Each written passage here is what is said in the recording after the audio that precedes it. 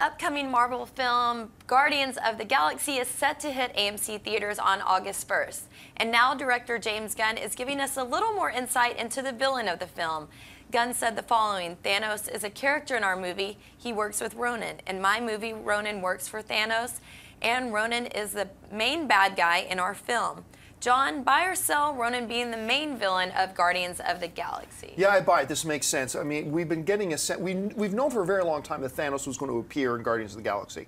So a lot of us made the assumption that, well, then he's going to be the main villain there, and then it's going to transition because Guardians of the Galaxy is the last Marvel film before Avengers 2.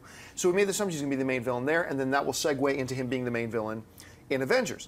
Well, then we find out, well, wait a minute, Thanos isn't the main villain in Avengers 2? It's Ultron? So this makes sense that he's still going to be the puppet master. He's probably going to be the puppet master in Avengers 2 as well on some level.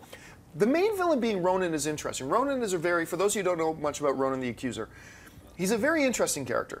He debuted, I believe, in like 1967 in like Fantastic Four. Mm-hmm. He's one of the Kree. The Accuser is actually titled, it's kind of like a public prosecutor. That's kind of what he does. Yeah. And through the years, he's kind of drifted a little bit back and forth between being a big villain in the comics and actually being something of a hero in the comics. He's had love interests and stuff like that, which kind of makes me wonder, since that's kind of been his arc in the comics, if in the movie he may end up being a puppet of Thanos who ends up turning against Thanos, maybe? I don't know, but I do like the choice of Ronan as a villain. I do like that they're keeping Thanos in the background. Obviously, they're building to Thanos being the big bad guy for Avengers 3, most likely. But I do like this choice. Schnepp, what do you think?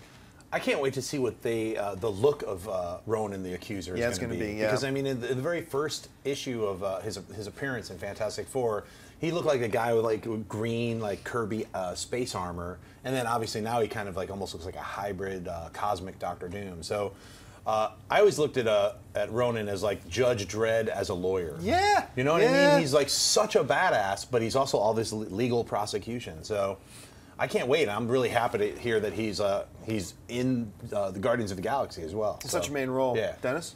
I buy it. I'm actually surprised that Marvel actually has the rights to him because he's a Kree, and we know the Kree are mainly like Fantastic Four villains, and so I'm surprised that Fox didn't get him as part of the Fantastic Four package. Yeah. So, but I'm excited to see him in Guardians of the Galaxy. If you like this video, be sure to give it a thumbs up, and don't forget to subscribe to AMC Movie News on YouTube. It's free and a great way to stay updated with all the latest movie news, and check out our daily show, AMC Movie Talk.